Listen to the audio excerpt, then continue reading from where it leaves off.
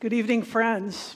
Welcome. Welcome to our Ash Wednesday worship service.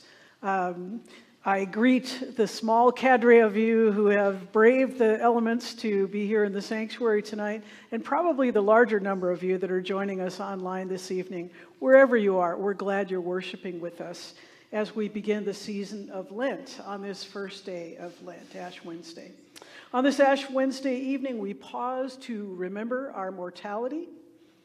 We pause to remember our great need of a Savior. And in that spirit, let us, as we're able, rise and call ourselves to worship, if you will. The grace of our Lord Jesus Christ be with you. And also with you. God sent Christ into the world not to condemn the world, but that the world might be saved through him. God's love endures forever. God proves God's love for us in that while we still were sinners, Christ died for us. God's love endures forever.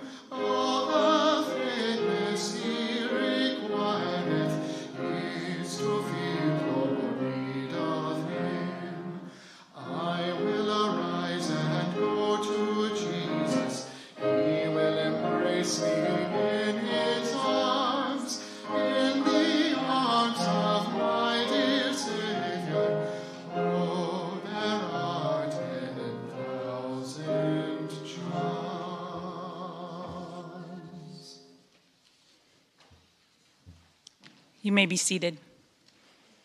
Please pray with me together.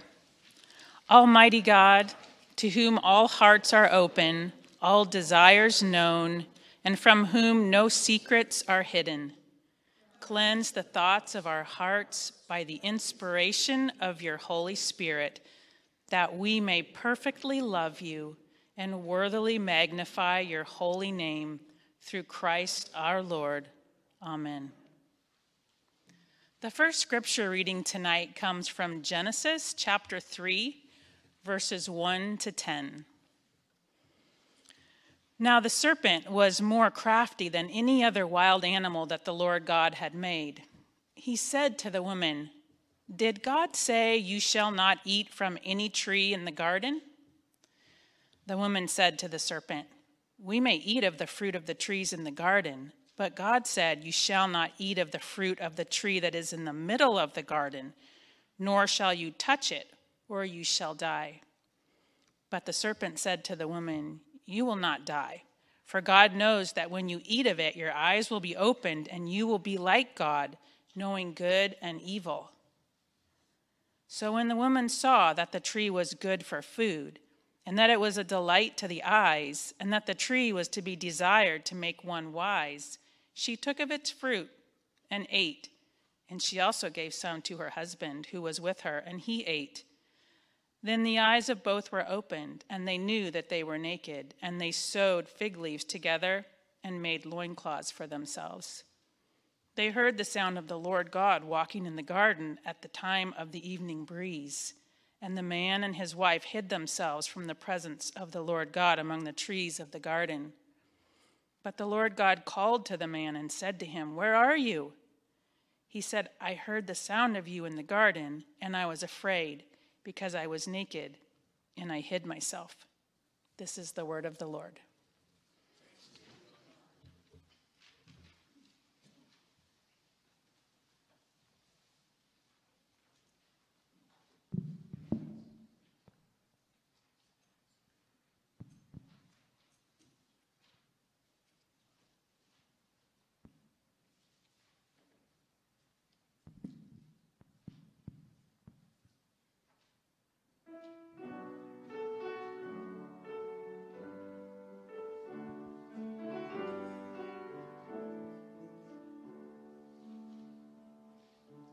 Who, O Lord, could save themselves, their own soul could heal. How shame was deeper than the sea, your grace is deeper still. And you alone can rescue, you alone can save, you alone can lift us from the grave. You came down to find us, led us out of death.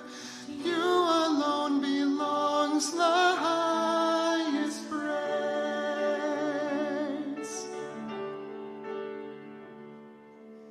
You, O Lord, have made a way, the great divide you healed. When our hearts were far away, your love went further still. Yes, your love goes further still, and you alone can rescue, you alone can save, you alone can lift us from the grave. You came down to find us, led us out of death. To you alone belongs the highest praise. To you alone belongs the highest praise. To you alone. Lift up our eyes, you're the giver of life. Lift up our eyes, you're the giver of life. Lift up our eyes, you're the giver of life. Lift up our eyes, you're the giver of life. Can rescue, you alone can save, you alone can lift us from the grave. You came down to find us, led us out of death. To you alone belongs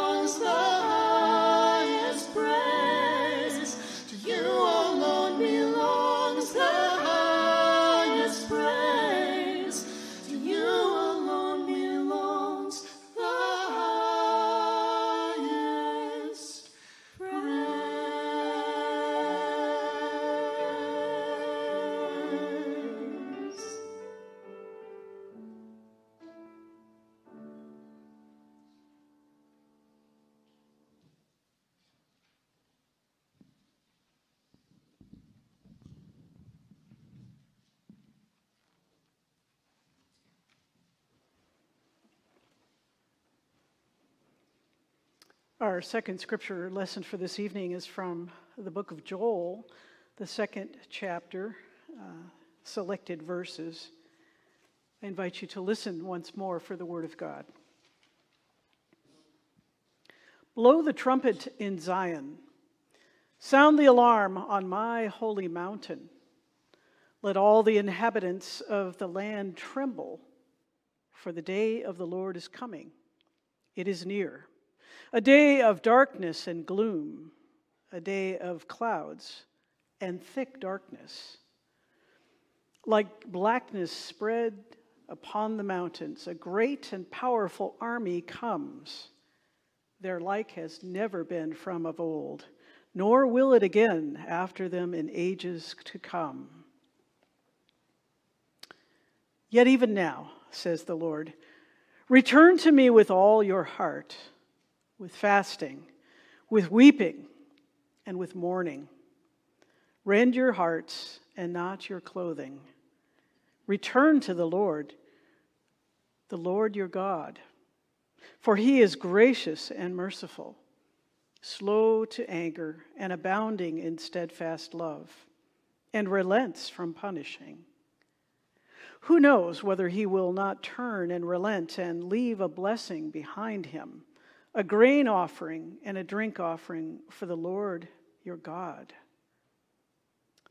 Blow the trumpet in Zion, sanctify a fast, call a solemn assembly, gather the people. Sanctify the congregation, assemble the aged, gather the children, even infants at the breast. Let the bridegroom leave his room and the bride her canopy. Between the vestibule and the altar, let the priests, the ministers of the Lord, weep. Let them say, spare your people, O Lord, and do not make your heritage a mockery, a byword among the nations. Why should it be said among the peoples, where is their God? And this is the word of the Lord. Indeed, thanks be to God. Join me for a word of prayer. O Lord our God, as we have approached your word this night, we come on this Ash Wednesday with hearts open to you, asking that you might once again speak to us, for we, your servants, are listening. We ask in Christ's name, amen. We gather tonight on this Ash Wednesday evening, the day that marks the beginning of the season of Lent, a season that will span 40 days and 6 Sundays and then culminate on Easter Sunday. We generally understand that this is an important season of preparation for our celebration of the resurrection of Jesus on Easter morning. We understand that this is a season of reflection and prayer, a season to focus on the enormous sacrifices of our Lord Jesus on our behalf, for us and for our salvation. We understand that this is a season to renew our baptismal promises and our personal commitment to follow Jesus as faithful disciples. We understand all of this as we gather here on Ash Wednesday evening. But if we're honest, we're not quite as certain that we understand the significance and the importance of Ash Wednesday. I mean, it's a fair question, why is it necessary for us to endure this rather odd ritual of smudging our foreheads with dust on this first day of Lent in order to be properly prepared to celebrate Easter at the end of these 40 days? What exactly do we understand to be happening on Ash Wednesday, and why is it important? What is this day of ashes, really all about?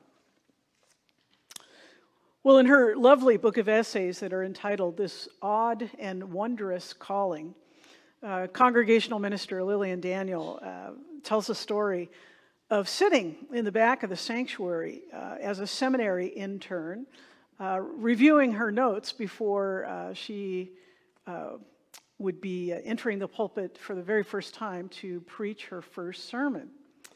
She describes it this way: "It was to be a mighty word from God that would correct all the hypocrisy, greed, and faithlessness of the local church that was, nonetheless, supporting my seminary education as they had supported that of so many. As I mustered my courage to sock it to them, I overheard one woman lean across her walker and whisper loudly to her pew mate, 'Ah, our new seminary intern. I see it's time for our annual scolding.'" And I think perhaps that is how some of us view Ash Wednesday, the day of our annual scolding. The day each year when we are reminded in no uncertain terms that we are hopelessly sinful. That we have, as the Apostle Paul reminds us, fallen short and are unable to rid ourselves of this terminal affliction. But is that really what Ash Wednesday is all about? Rather than the day of our annual scolding, I have come to understand Ash Wednesday as the day of our annual reminder. Our annual reminder of the truth of the gospel. Presbyterian minister Tim Keller offers a succinct and thought-provoking description of this gospel. This good news, the news that we gather to hear once again tonight. Keller says this. He says, "The gospel is this: we are more sinful and flawed in ourselves than we ever dared believe. Yet, at the very same time, we are more loved and accepted by our Lord than we ever dared dream." We love the last part of that equation, don't we? I mean, what's not to love about being completely loved and accepted by God? But sinful and flawed, well, we just as soon avoid that terse assessment of ourselves. In fact, that's a sort of uncomfortable truth-telling that might just drive us underground, that might just cause us to lie low, to hide out, and to wait for this awkward day of ashes to pass. And we are we not, pretty good at hiding? We are. And we come by it rather naturally. In our first scripture lesson for tonight that Jenny read, God comes looking for those first humans after they choose to accept less than the best that God has for them. They choose to disobey their God. And God searches for them. And the first humans did what was, in their minds, the only sensible thing to do. They hid. Have you ever tried to hide from God? Have you ever been so burdened, so ashamed of something that you've done, or perhaps worse yet, something that you've left undone, that the only sensible thing to do was to hide? The opening prayer that Jenny prayed on our behalf tonight is an ancient prayer of the church. It's often referred to as a prayer for purity. It's a prayer that's been offered by countless believers through the centuries. It's really an old prayer. Do you remember the opening words of the prayer? Almighty God, to whom all hearts are open, all desires known, and from whom no secrets are hidden. No secrets are hidden. I don't know how those words strike you, but I'm left with the impression that no matter who we are, no matter where we are, there's no place to hide from God. Like it or not, our lives are an open book. There are literally no secrets. And yet, we keep on hiding, don't we? I'm reminded tonight of the words of a contemporary prayer written by an Old Testament theologian, very wise theologian, Walter Brueggemann.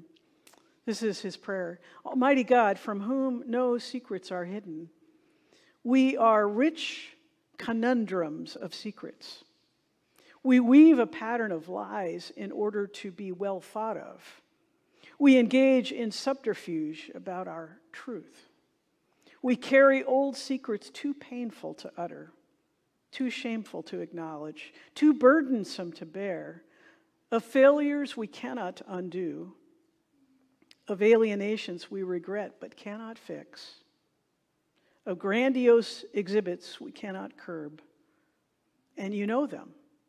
You know them all. I remember a Friday several years ago, I was home on a day off, cleaning the house, and I got a phone call from a young woman with whom I had originally become acquainted during her time as an undergraduate student at Whitworth University. She'd been a student in one of the classes that I taught at Whitworth, and she was an excellent student, straight A's. She was dedicated Christian young woman. After she graduated, I was totally thrilled that she applied for and accepted a position as a youth minister at a church nearby in my same presbytery. I was so pleased that this church was sharp enough to hire a smart, skilled youth worker and a person of exceptional Christian character. So this Friday phone call occurred after this young woman had worked for a number of years at this nearby church.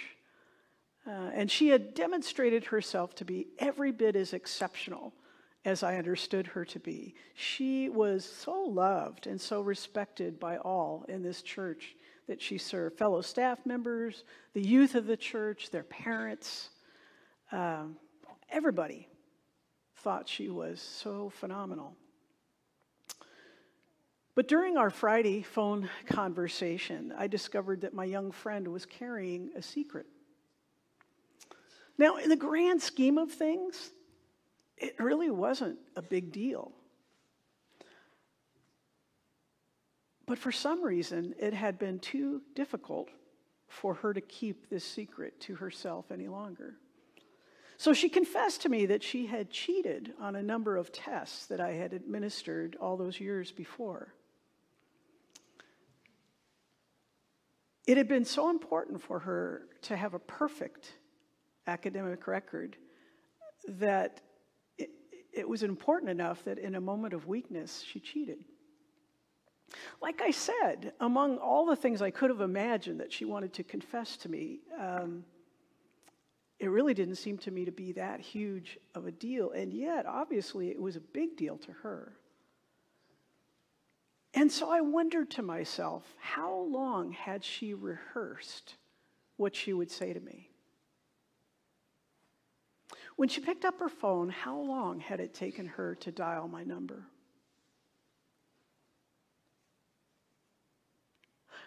I wondered what sort of response she expected to receive from me.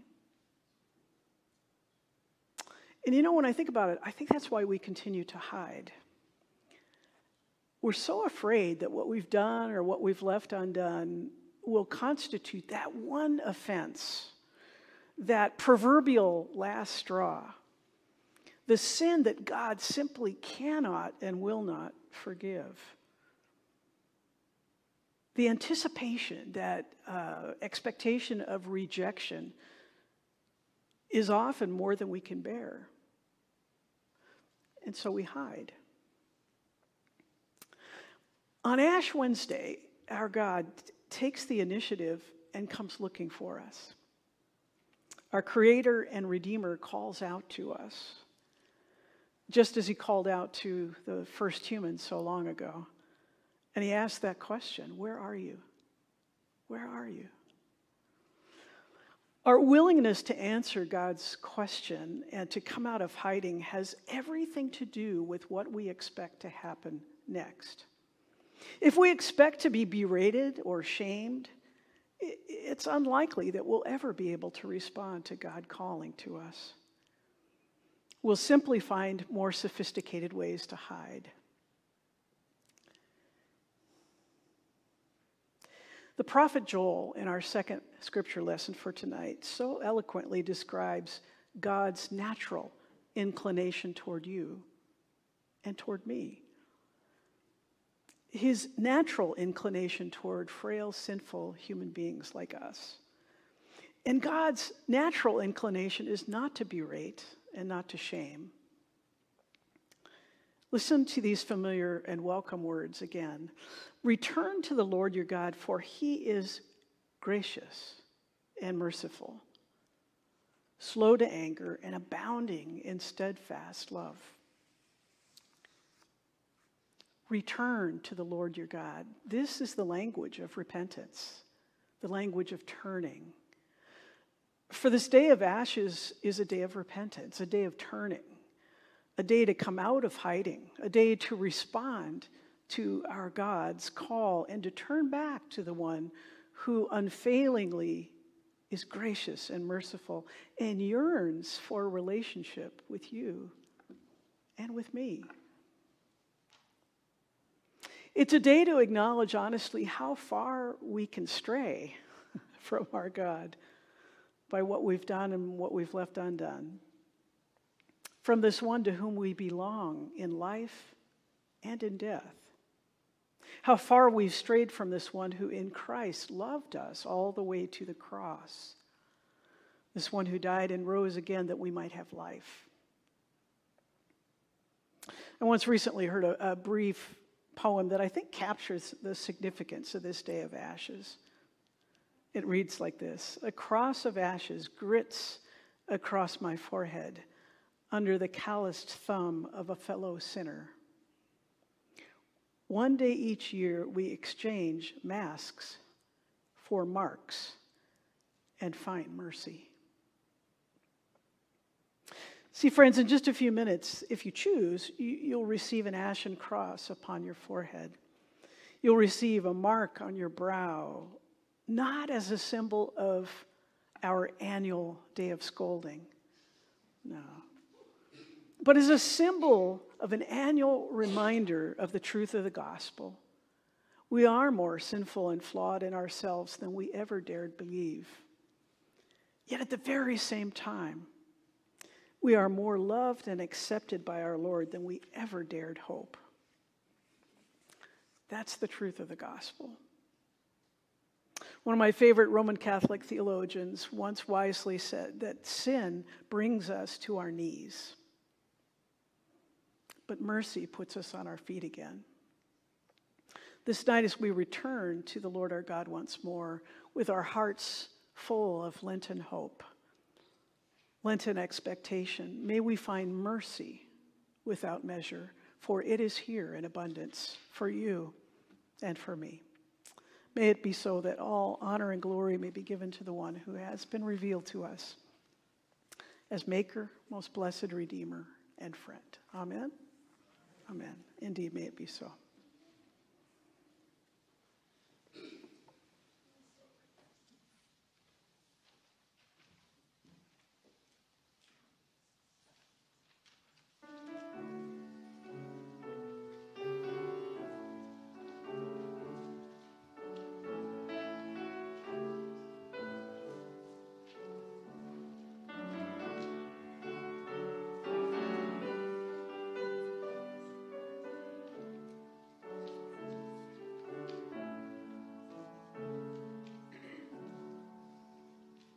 Just as I am without one plea, but that thy blood was shed for me, and that thou biddest me come to thee, O Lamb of God, I come.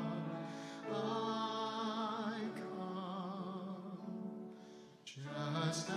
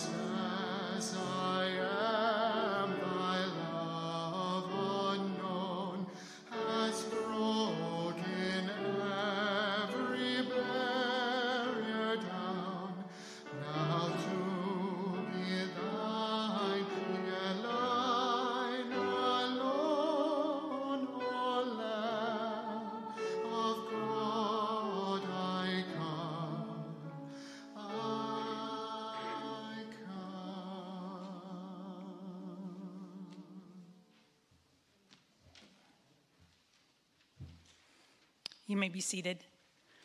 Please join me in the responsive prayer of confession. Have mercy on us, O God, according to your love. Blot out our misdeeds with your great compassion. Scrub out the stain of our wrongdoings and wash away the guilt of our sins. For we recognize our rebellion, it haunts us day and night. You are the one we have violated. You know exactly what we've done. You have all the facts before you. Whatever you decide to do is fair. We've been out of step with you our whole lives, conceived and born into a broken world. What you seek is your truth at the center of our souls. So enter us and reconceive us in the way you intend us to be. Create in us clean hearts, O God. Put a new and right spirit within us. Don't cast us away or take from us the breath of your life. Restore to us the joy of your salvation. Blow the wind of your spirit into our souls. You do not desire empty rituals, O God. You don't want to hear us go through the motions, offering up repetitious prayers. What we offer sincerely is our broken spirits, O God. Take our wounded and repentant hearts and make them whole with your love. Amen. I invite you now into a time of silent reflection and prayer.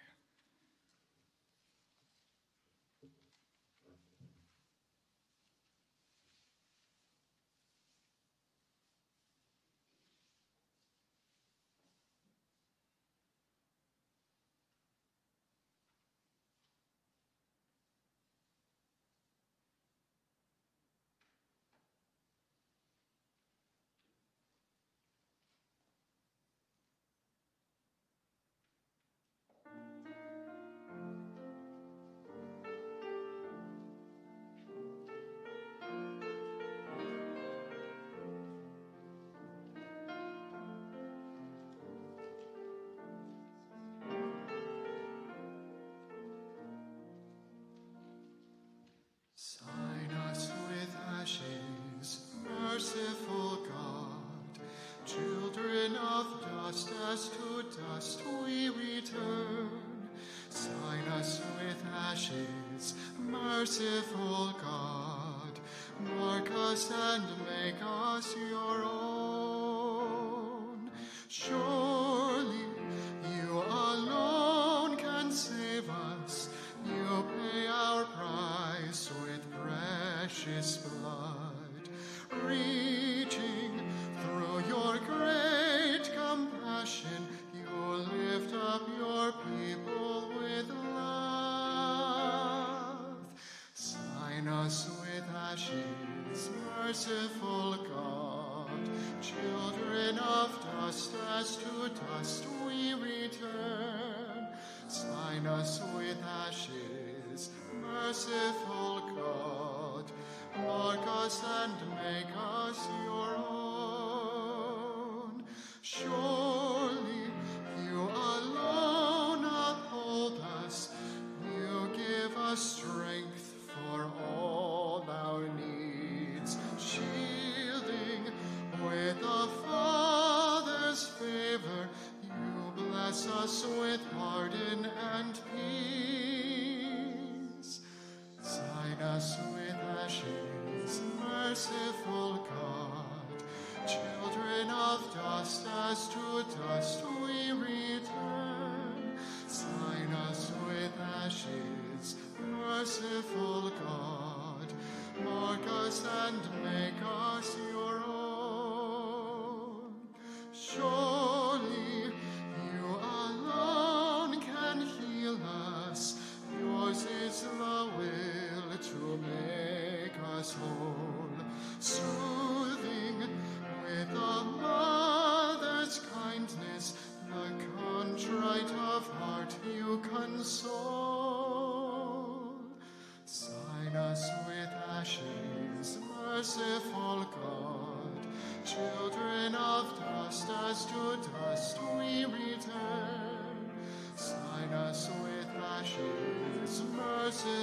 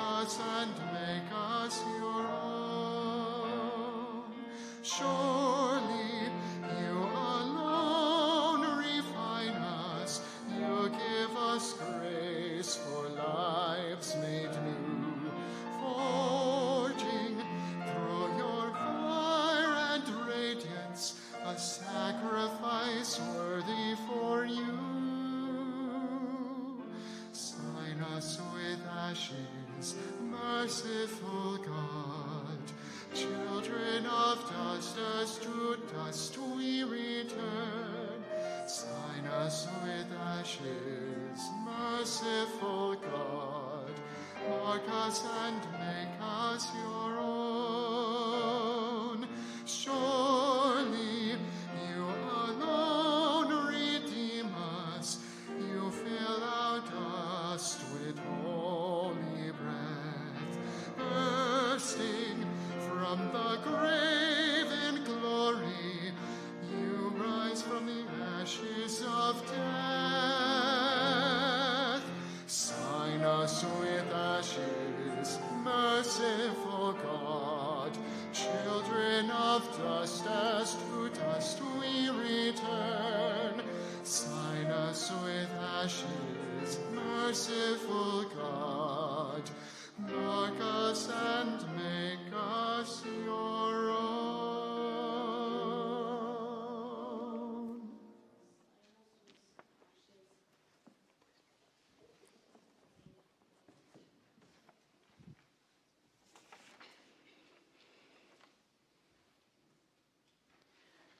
Dear sisters and brothers in Christ, the early Christians observed with great devotion the days of our Lord's passion and resurrection.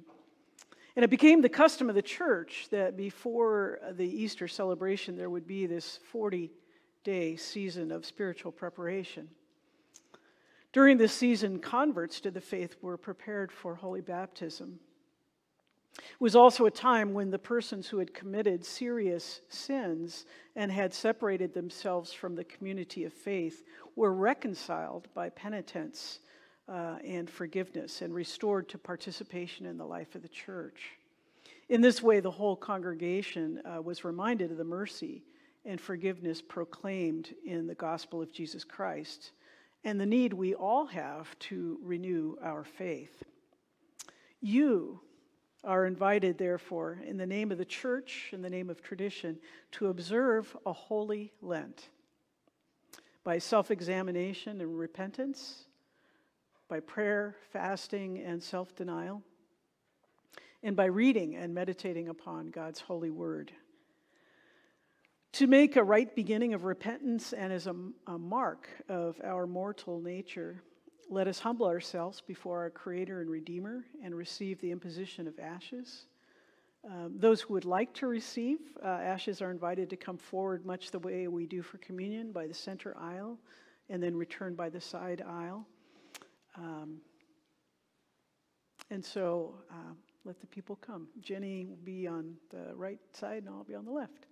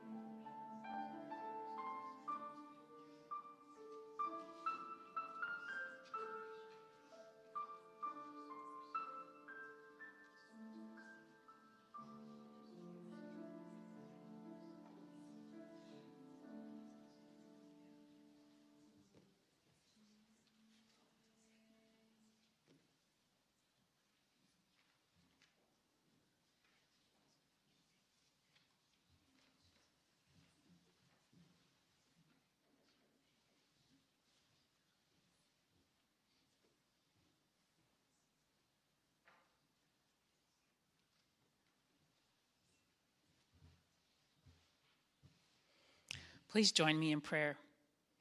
Merciful God, accompany our journey through these 40 days. Renew us in the gift of baptism, that we may provide for those who are poor, pray for those in need, fast from self-indulgence, and above all, that we may find our treasure in the life of your Son, Jesus Christ, our Savior and Lord, who lives and reigns with you and the Holy Spirit, one God, now and forever. Amen.